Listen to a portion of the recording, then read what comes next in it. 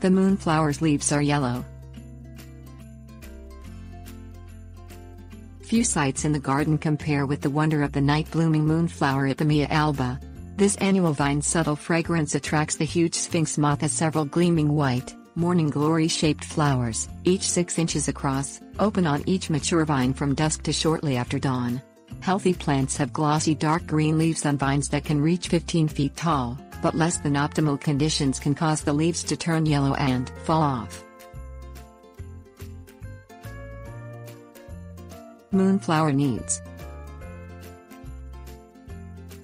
The moonflower is a vigorous vine that does best in soil that is kept uniformly moist and has ample fertility, noted Greg Stack, a horticulture educator with the University of Illinois Extension in Cook County. These heavy feeders generally do well in a garden bed prepared with ample organic matter to keep the soil moist. Mix fertilizer into the garden bed or container before placing the seeds. Wait until the soil is well warmed after the last frost before planting moonflower seeds outdoors. Midway into the season, they benefit from a side dressing with additional fertilizer. Mix enough gallons of liquid fertilizer per application to completely soak the container or surrounding soil. All of this produces a plant that has very large, glossy green leaves and ample flowers, Stack said. Yellow leaves. Moonflowers grown in a container and up a trellis can face problems if the container is too small.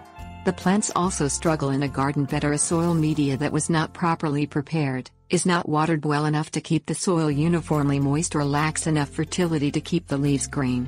Poor color, including yellow leaves, and growth can result from one or all of these problems in a container or a garden bed. Container preparation. You can switch your moonflowers to a larger container if your current one is less than 24 to 30 inches in diameter.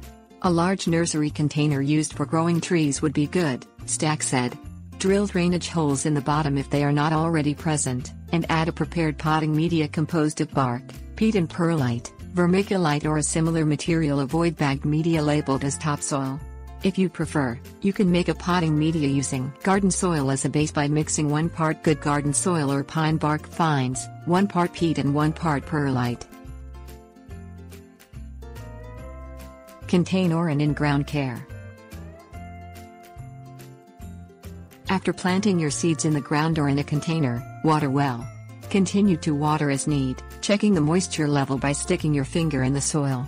If it is dry a few inches down, water, and if it is still moist, don't. Stack recommended. As the season progresses and the moonflower gets taller, watering may need to be more frequent. If you don't water on time and the soil dries out too frequently, the plant will suffer leaf loss and leaf damage. Replace nutrients you are flushing out of the container soil with a liquid fertilizer such as 20-20-20, mixed per the label instructions and then applied to the pot until the soil mass is moist. Stack advised that you may need several gallons of the fertilizer mixture. This should be done about every 2 weeks or so, he said.